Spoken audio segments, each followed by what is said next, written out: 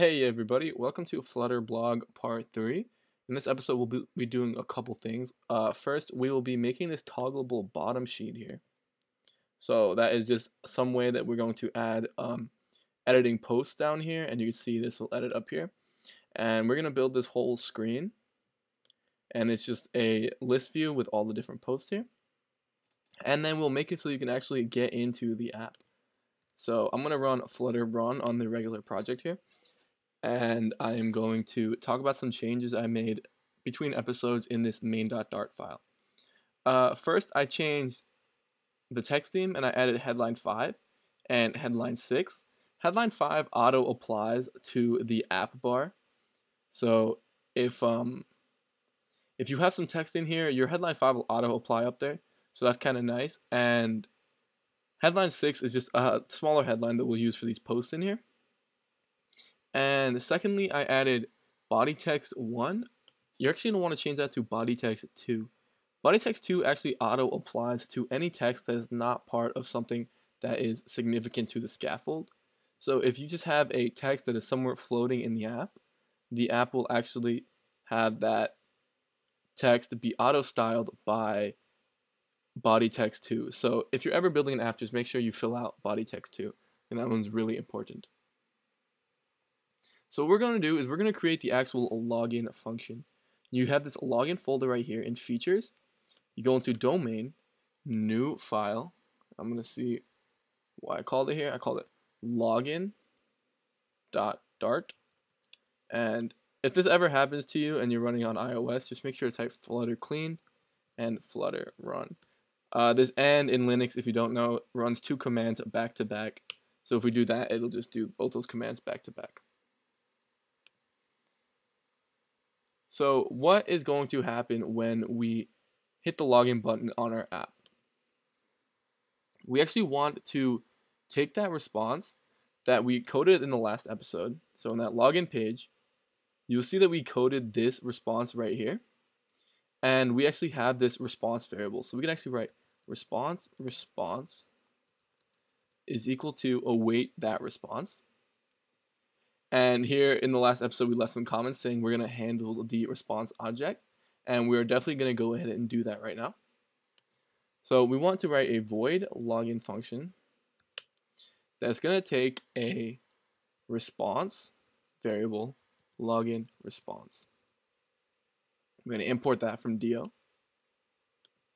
And now we're going to make that login response readable as a JSON. If in Flutter and in Dart, a JSON object is a map that is just a string and dynamic. So now we're going to do login response as JSON equals that login response. Now we're going to go into our first ever cast in Dart here. How you cast in Dart, there are different ways to do it, but the one that I prefer the most and the most readable is the as keyword. And this should actually not be Dart, this should be data, sorry. And here we have that right there. Now we're going to do final. Make sure to do final for all of the variables that you aren't changing. If you're using the linter like I set up in the first episode, then it will tell you to add final here, and just make it a habit because it'll definitely increase your app's performance. Final user equals user dot. Now we actually don't have this this constructor yet, but we're going to add it in a little bit. It's going to be the from JSON constructor, and it's actually going to be super easy to add because we're going to actually use a package that does it for us. And we're also going to want to set that refresh token externally, and we're going to make that one a static variable because we actually don't need an instance of the user to access that secure storage. And finally, we're going to be setting up this last thing that allows us to push new routes from anywhere in the app.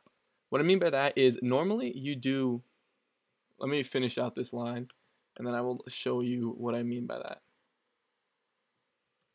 So here we go. We want to import our router here. Normally we need to do router dot of context dot push replacement named, and then type in that name of the replacement. But if you see here, we actually don't have a context variable, and we can't actually grab the router, or sorry, it would say a navigator. See, we actually don't have the context variable in this request, and we don't want to be passing that context variable around too much. The context variable is super powerful, but we don't want to be passing it around because it just adds a little layer of difficulty, because for the login function, if we want to call it from elsewhere, we would need to pass it a context variable, and that means it needs to be tied to the UI. If you don't know, the context variable is super tied to that widget tree that we can paint by hitting T. And so if we have a function that shouldn't be tied to the UI, then we probably don't want to be passing it context. We're going to also make one change in that HTTP client that is in the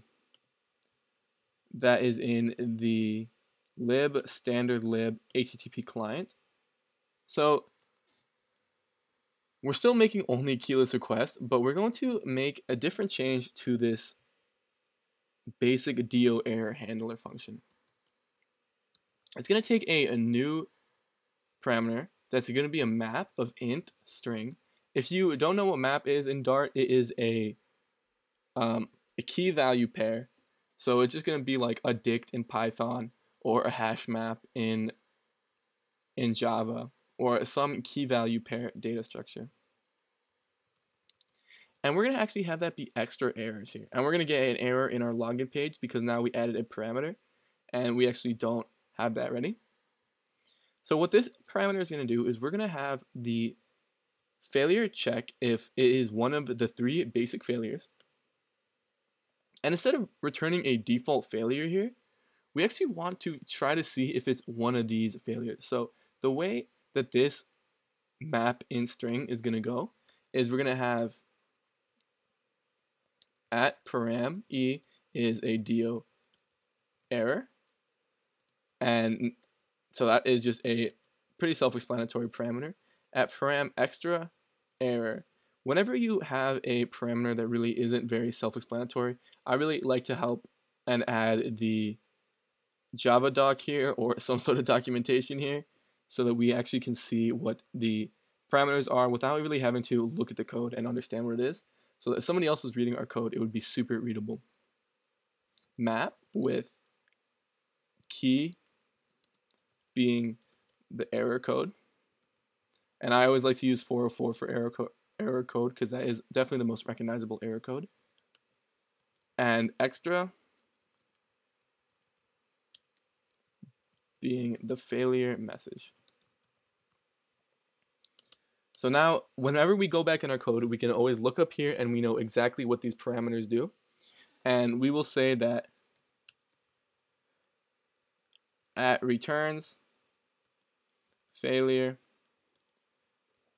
always returns a failure with a readable message. And so now we have a good documentation here that just shows us that when we use this function, we can pass in a DO error and some extra errors, and it will always return a good error that the user can read. So now, instead of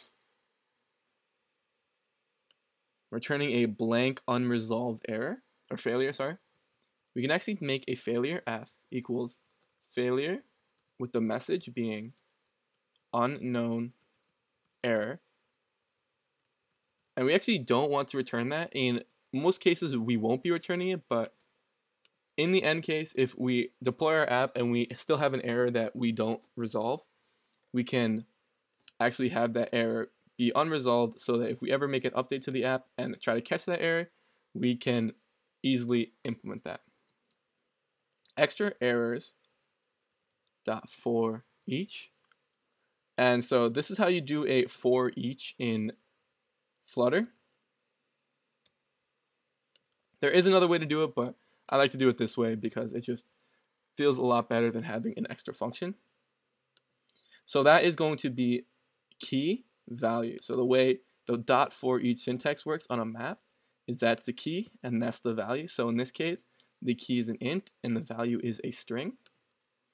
So we want to do code and error. So now we can check if the code is equal to the response.status code. So say we pass in, I'll show you when we call that function how to do it a little bit better, but if we pass in 404 user not found as the message, then it will iterate through all these different things that we added into the extra errors, and it will say, is the error code equal to whatever we passed in here? If it is, then we can set the status code, or we can set the failure response we're returning to that message. If code is equal to e.response.status code, then we can have the failure f is equal to failure. We're actually going to just overwrite the entire failure. Message is equal to the error, and the resolved equal to true. And now we actually just want to return that from outside. So that way, if it goes through all of these error codes and it doesn't trigger, then we just return this message right here. And if it goes through all those error codes and it does find one, it will just go return that message. We cannot do return f here because it is expecting not a return type here. And this is just an anonymous function, so it will return it into nothing, and so it won't return from this function. Don't worry about that if you don't understand it. It's just that this is just a little bit more complicated of a data structure than just a regular function. So we actually can't do that there. Now in the login page, instead of having this big long switch case, it can actually be a lot easier now. And we can do e, comma, 404, email not found. And I will like to bring up that a commentary in the last episode brought up the fact that maybe it's not the best security to have email not found and wrong password be separate errors. In a lot of apps, that's kind of a security flaw where when I can just go in here and type in random emails, and if it says not found, not found, not found, and then all of a sudden I find an email that says wrong password, I know I can try to brute force or hack into that email. So if you're writing a real application, it might be worth it to actually combine these into two or return the same message for both. Case 401, wrong password. I'm actually going to leave it right now just so I could demonstrate this switch case here. And in the case default, we're going to actually leave that default blank. And so now we can actually delete this whole block here.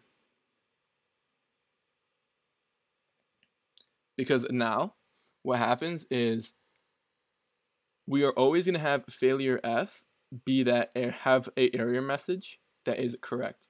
So now we just want message is equal to f dot error message.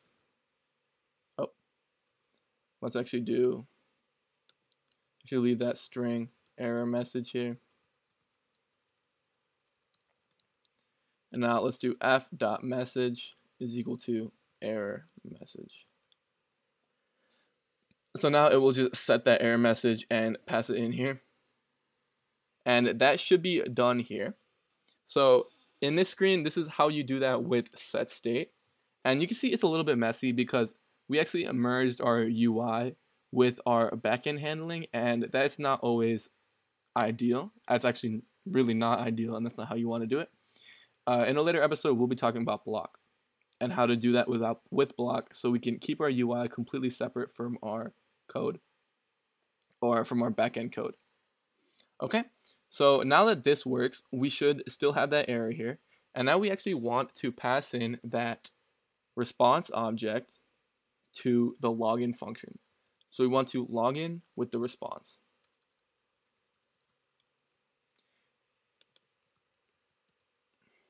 Let's actually spell response correctly here. And we want to import that login function. Now we can go back here and we can see that we have a bunch of stuff unimplemented right now. So we want to go to that user object, and we're going to make a lot of changes in that user object. it is in our standard lib models user. We can actually add a couple things here to the sign out method so that we really clear out that user's data.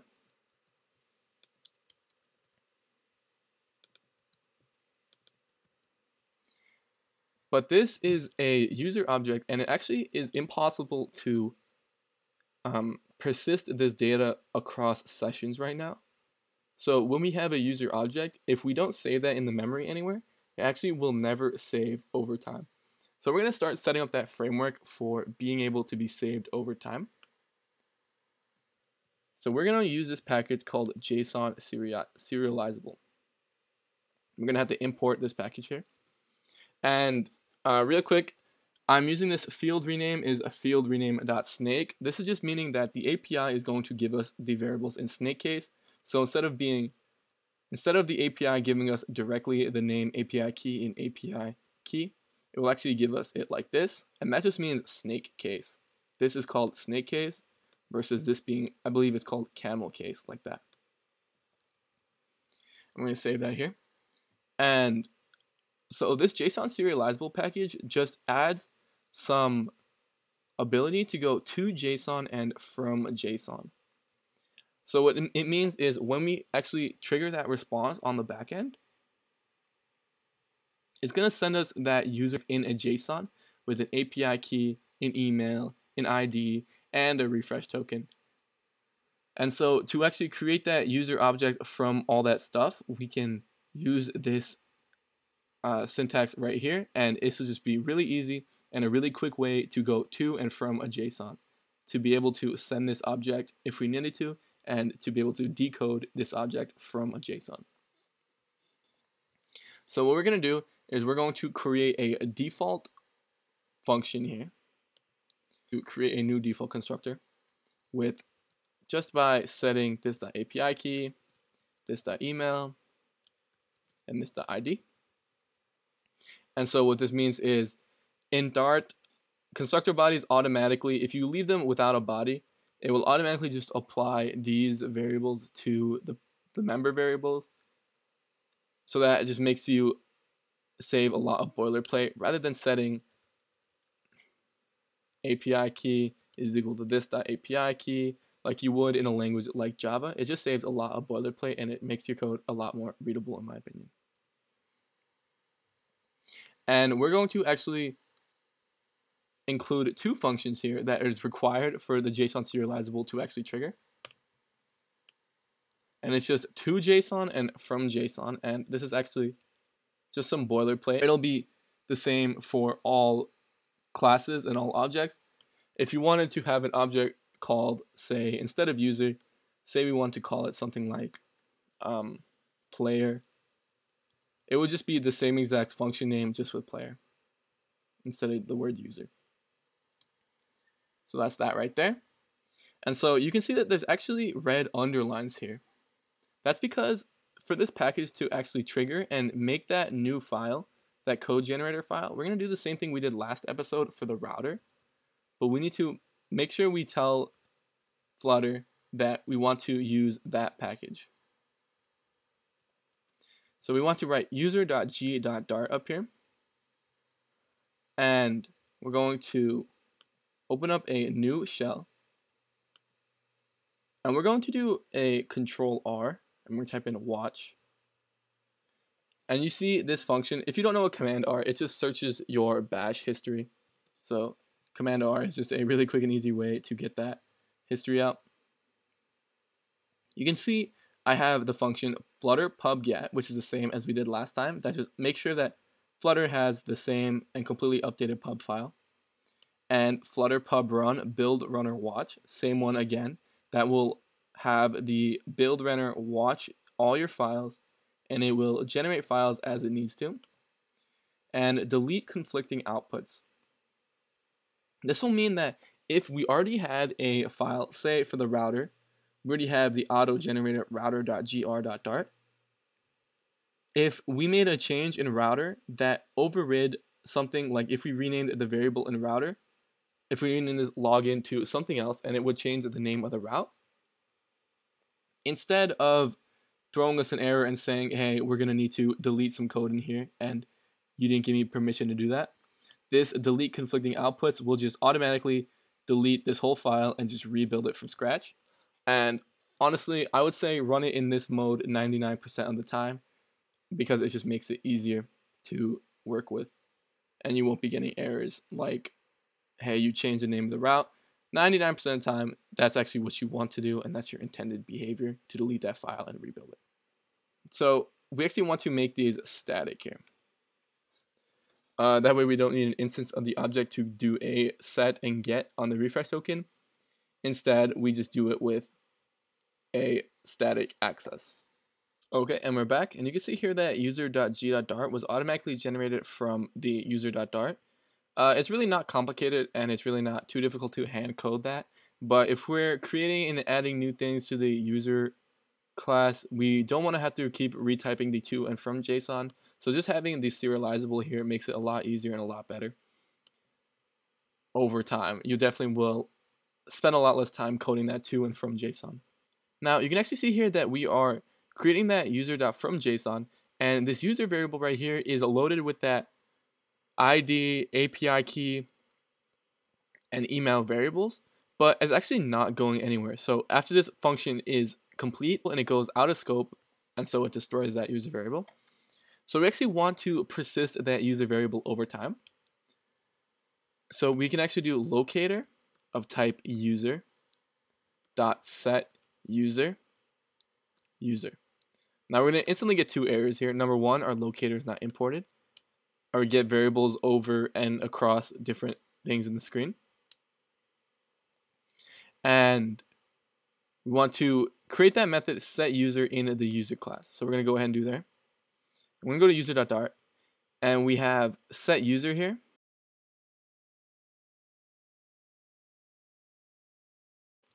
The reason why we can't just set the user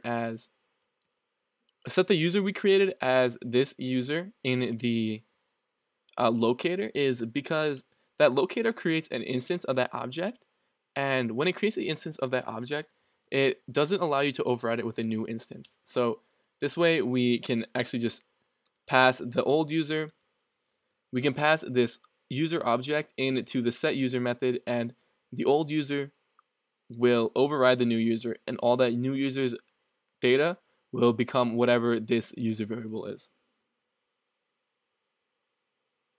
And I actually spelled user wrong up here, so let's fix that real quick. And that's just what I mean here. So I respelled the word user, and it created the proper user variable with the proper names. So we actually need to go into that locator and register into the locator. So now we have that locator, and you can see all it's registering right now is our config class, and we actually wanted to register that user object. But as you can see here, we're actually getting an error, and we actually don't have this user.empty constructor done yet. We're going to go add that real quick. Right when the app is started up, it constructs the user using this constructor right here. This should return a user, and because when the app starts up, we actually don't have a way to get the user object right on startup yet, we need to make that user.empty class, or constructor, sorry. User.empty, and we're actually going to just be an empty constructor here, and that is going to work exactly how we want it to. It's going to create a user object with no variable set in, so this is null, and this is null, which is what that user.empty should do. I'm going to save our injector, and now after we reload the screen, let's see what happens when we log in. Like I said, I made a user with email A, password B, just so it's easy to log in and quick. We hit login, and we actually got into the app, but like the navigator tells us, this is one of the reasons why I love this package, because it says route name /home is not found. So we actually have to create the home screen here. So we're going to do what we did for login. New folder, we're going to call it home. And every single one of these features should have a data, even if there's going to be nothing in them. We still want it there for organization's sake, data, domain, and presentation. Now we want to go into presentation of the home feature, and we want to make a new page called home page.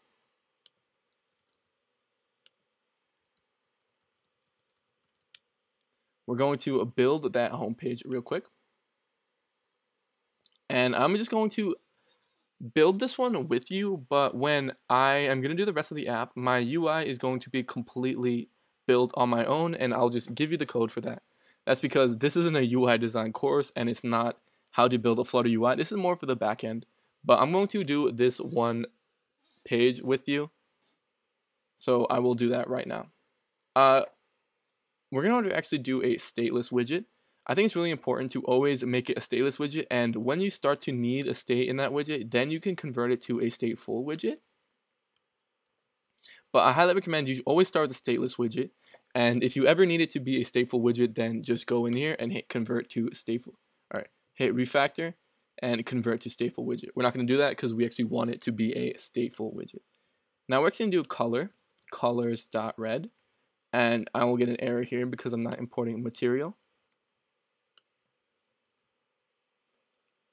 Or let's do a different color so we can actually tell the difference here. Colors.green. Now, we need to go into our navigator, our router, and we actually need to add the new route, homepage. And it's so simple and so easy to add a route. Homepage, home. Import that homepage. Wait for our successfully completed, and now when we can just go here, go back, Shift R, it'll hot restart your app. We're back in the login screen. We will say A, and if all goes correctly, we should see a completely blank green screen. And there we are. We logged in successfully, and we saw a blank green screen. What a lot of our pages in this app is going to need, and not in this app in particular, but when you're building an app, a lot of your pages are going to share the same exact design with a app bar, maybe a bottom navigation screen.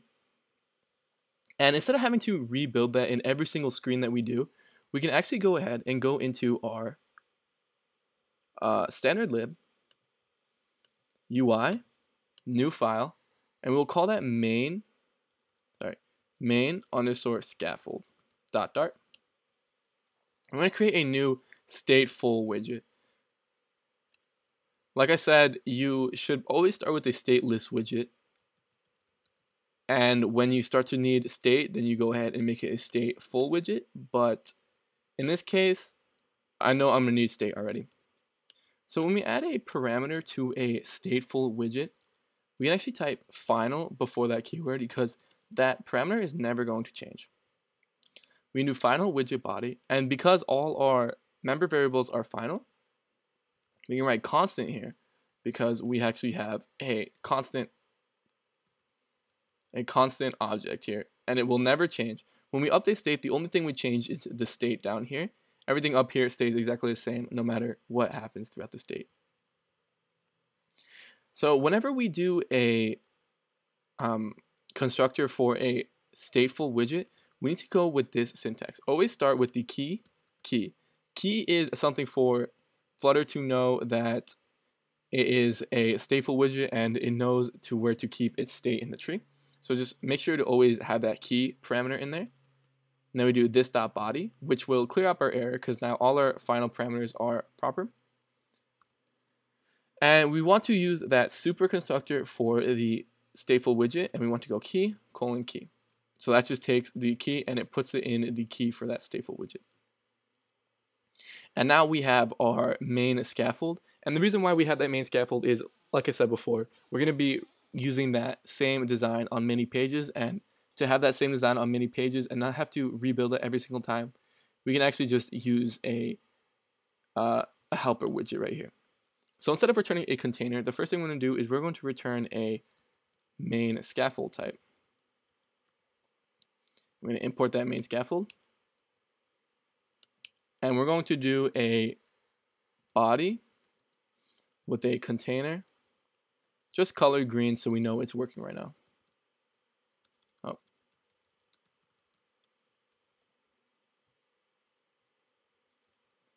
Comma there.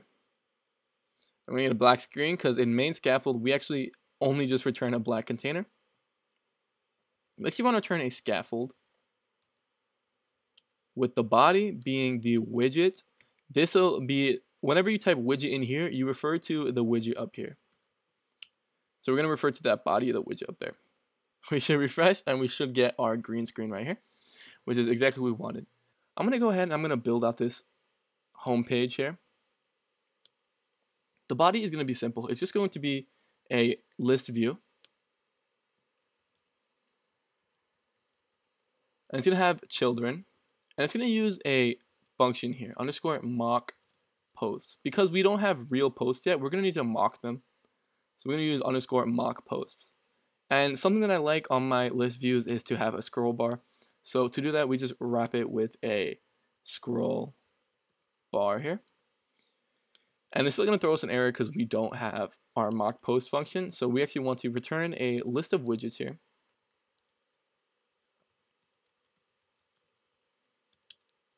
And we're going to have a list of widgets. Mock posts equals a new list of widgets.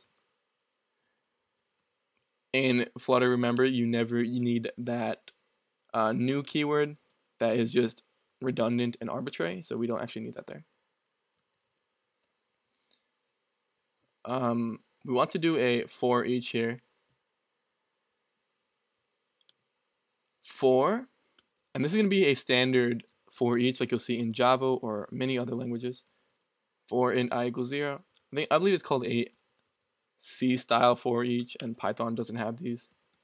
We want to add a new post. We don't have that post set up yet, but we're going to set that up. I'm going to do a semicolon here. And we're just going to return that mock posts. And this post is going to take 3 parameters here. So you have a title. And we're going to do a title of a random post here. It's going to be spammed across the whole screen because that's what we decided to do here. We decided to make 10 of them, so there's going to be 10 of these posts with the same everything. Dart is awesome. You can make great apps. And we're just going to have a brief little body, and I'm going to just say, I love Dart. Dart is really great. I'm going to spam the keyboard a little bit because I need to show you something here, and I need there to be a little bit of text. And finally, we're going to add a final parameter, date. We're going to date time format this later, but it's going to be a string for now. And that's a big red line because we actually don't have the post class made up yet. New file, we'll do post.dart. And I'm going to copy this in from another file because I don't want to have to go through and build that whole post for you. It's just a simple little post, and you will see that later. Going to import this post. That should clear up all our errors. Now when we hit refresh, we have a list of all these posts with the same things. What I tried to do by filling out that body is show you how we did that text overflow.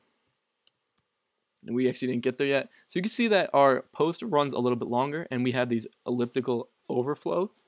How we did that here is in the text, we are overflowing with text overflow.ellipses and max line being 3. So after the third line, it's going to overflow with the ellipses.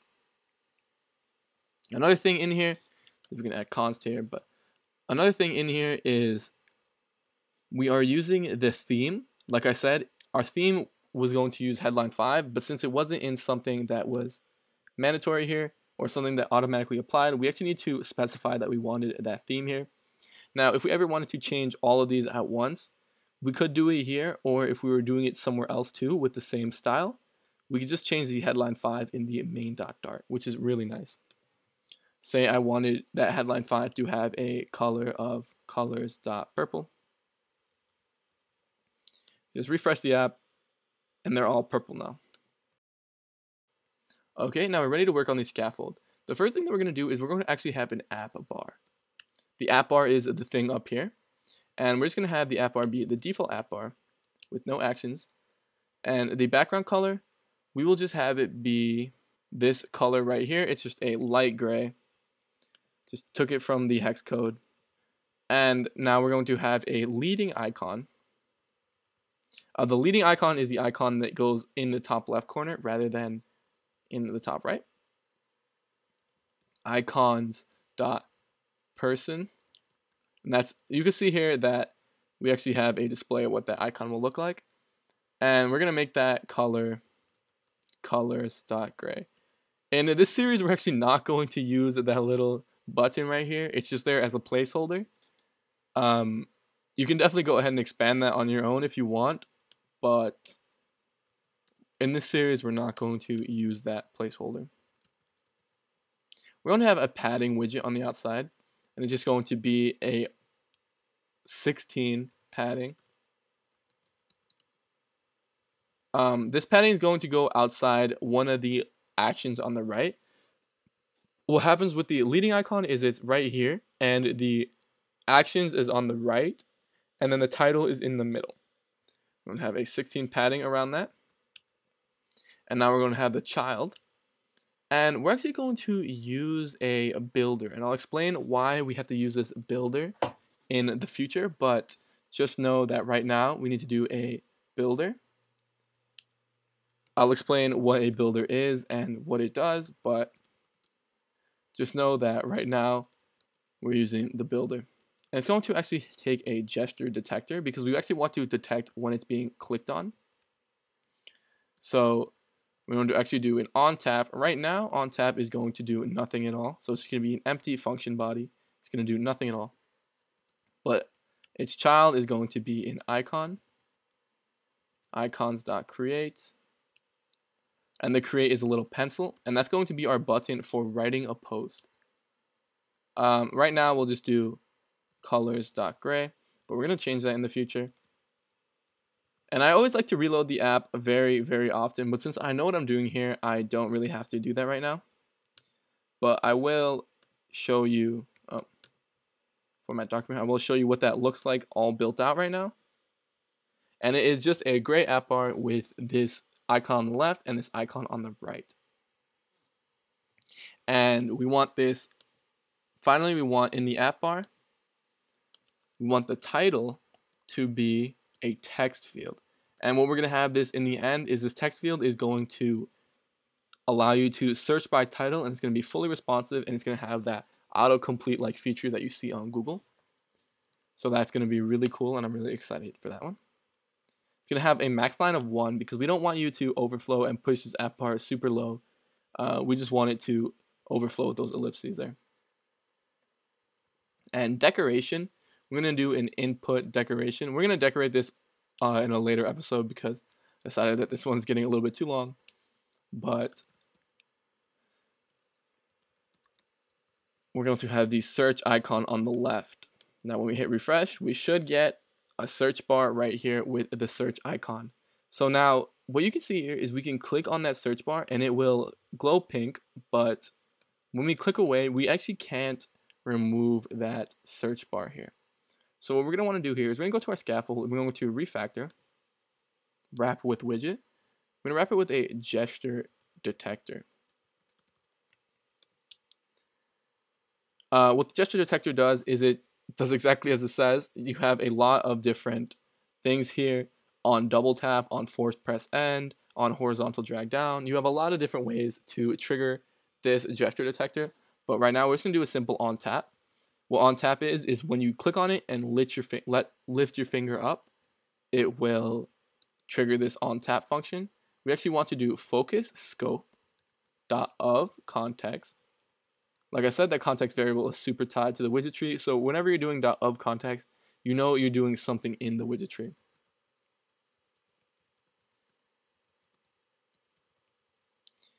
What this does is, I'm not going to go too in depth into this, but just know that this way it just makes it possible to click away. So we're clicking in, and whenever you click anywhere else on the screen, it will trigger that function here. Now we want this, currently this does nothing at all, but we actually want to make it be able to detect and trigger something. So we're gonna go on tap underscore toggle bottom sheet.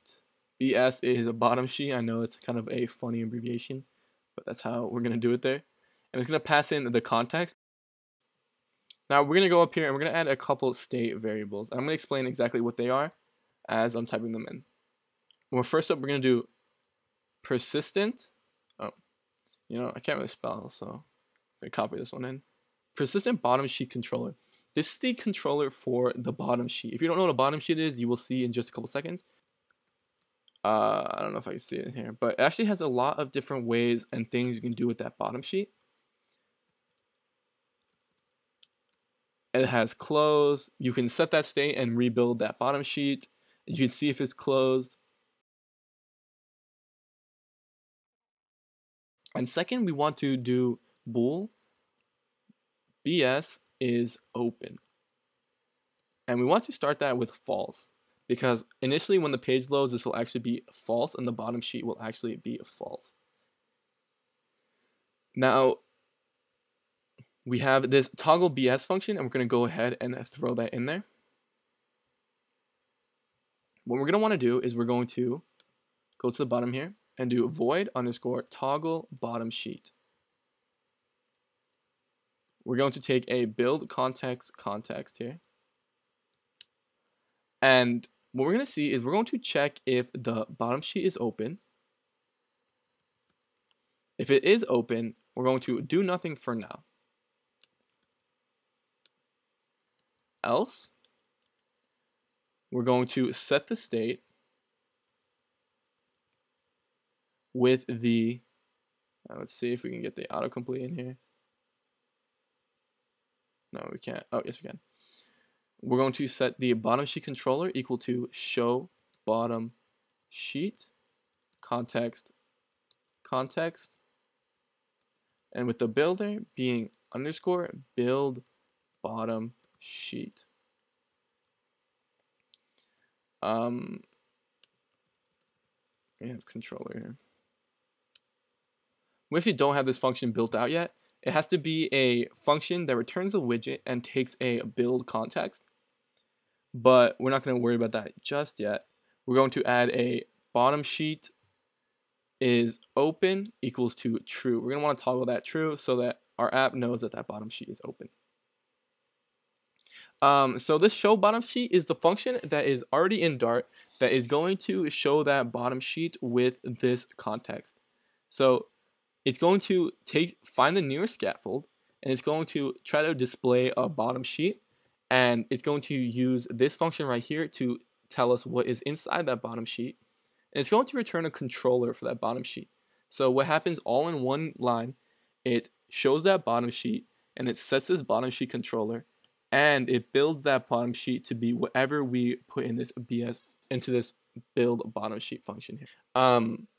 So we're actually going to do a new file because we have a function here that returns the draft sheet, and we actually don't have that created yet. So you can see we cleared up our area here by returning a widget, but we don't have this draft sheet created yet. So to do that, we're going to add a new feature, and we'll be filling out all these features later. This is just a UI heavy episode here. New feature, folder, draft, and by draft I mean we're going to draft a post. I like to have these features be one line. That's just a personal thing. It doesn't really have to be like that, and it's not really a convention. I just like it to be one word. We're going to do a new file, and we'll call that draft underscore sheet.dart. I'm going to go into that draft sheet, and I'm going to command paste this in here. All it does is it just has a, I know you can't really see it by looking at the code, but it is just a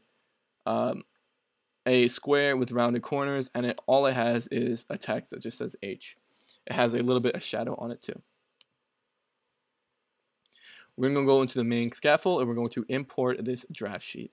We're going to reload, and we're actually going to get an error here. This actually needs to be an anonymous callback. And so we're going to refresh that. And now when we tap this, we're going to get our bottom sheet popping up. There's actually no way to push it down now. And when we try to do that, we're actually going to get nothing happening because it's checking if it is open. And if it is open, it does nothing and doesn't trigger this function. We can actually type in if false here. So I can show you what happened if we didn't check and if we just kept reloading here. You would click on it and it would just rebuild that bottom sheet every single time. Same way every single time. And it just kind of is not the behavior we want. We actually want to fill out this if bottom sheet is open function here. The first thing we want to do is we want to close that control. We want to close that bottom sheet. So that's going to close this right here. Now we want to set state, and we want that BS open equal to false. And just to be a little bit safe here, BS is open. Just to be a little bit safe here, we want to make that controller null. This actually probably doesn't matter that much, but I want to do that here just to be safe so that if we ever try to do something else with that controller, it will fail and throw an error because it's already down, and it won't confuse us if we do something wrong here. So now when we refresh here, we can click to push it away and click to bring it back up. And we actually want to reflect the fact that we have that bottom sheet up in the UI in this up here. So we want to do in this builder, we want to do if it is open, we will have it be the primary color of the app. And if it is closed, we just want it to be gray.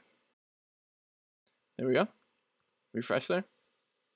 Now you see it's closed, open, closed, open. And now we actually have something that is pretty cool and pretty nice. The reason why we are using this builder is because the builder will refresh the context. If we didn't have this builder here, we would get an error saying there's no scaffold above this context. So I'm going to show you kind of in depth what the BuildContext does. I'm going to just add some comments here. So we have our root application, which is just, we'll say root up here. And it has a child. And that's the child right there. And each of these times that we create a new widget, our BuildContext gets refreshed. So say we want child here, we get a new BuildContext, and we have a new BuildContext, and we have a new BuildContext. But what the .of operator does, so when we have a, sometimes I'll do navigator .of context. What it'll do is it will actually look, .of will look up the widget tree and see if there is a navigator up there. So if we had a navigator here, and we called the navigator.of context here,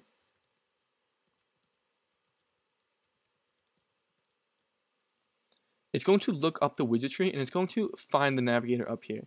But if we had the navigator here and we tried to do navigator.of context here, it's going to look up the widget tree and it's going to actually tell us that we never found a navigator above us because the only thing above is just the root. So by adding that builder here, we actually add a new child, quote unquote, you know, so that instead of looking up right here, so what this right here does by doing this builder is in this gesture detector, we're calling this toggle BS with this context here. This context, this show bottom sheet function is taking this context and is looking up the widget tree for the scaffold. If we didn't have this builder here though, the context that is right here would actually be the same context that would be the scaffold. So this would be on the same level as this right here. So this just adds a new layer up the widget tree. If that confused you, don't worry. I guarantee you'll get it eventually, and if you just keep programming, you'll understand it, but that is just a brief little overview of that right now. The other thing that I want to do is I want to make it so that when you click anywhere else, right now we can click and we can drag here and nothing goes down. We actually want this to go down if we focus somewhere else. So we're gonna actually just go to that body, where that body is. Oh, it's right there. Go under refactor, wrap with the widget. We'll do gesture detector. This is the last thing we're gonna do for this episode. Don't worry, I know it's getting long. We're gonna go on tap down, and we're actually gonna do an anonymous callback, but we're going to use an underscore here. That's because this on tap down passes in a variable, and we actually don't care about that variable. We don't care about that variable here, and we don't even want to use it anywhere. So an underscore just tells Dart that just as soon as we get it, just delete it from the memory. It doesn't really matter. So we're going to do underscore close bottom sheet if necessary. That's going to be a nice little function, and we're going to extract it later on, but right now we're just going to have it as it is. And all it's going to do is it's only going to do the second half of this toggle bottom sheet function. And my other file ended with BS open, so that's why I keep doing that error there. Now we refresh, and nothing changes, but we actually added that invisible gesture detector. So when we start dragging, that will go down.